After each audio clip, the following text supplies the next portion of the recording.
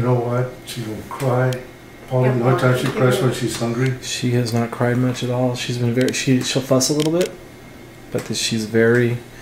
The doctors say though that with a C-section, they sleep for the first 24 hours.